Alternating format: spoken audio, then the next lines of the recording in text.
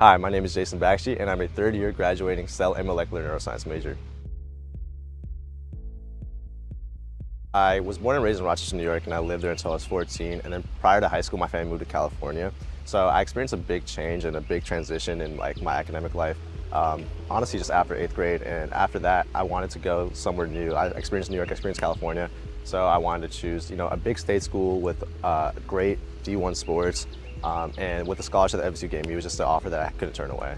Around my junior year of high school, I decided I wanted to enter the field of healthcare, which inspired me to become a cell and molecular neuroscience major so I could enter pre-medicine studies here at FSU.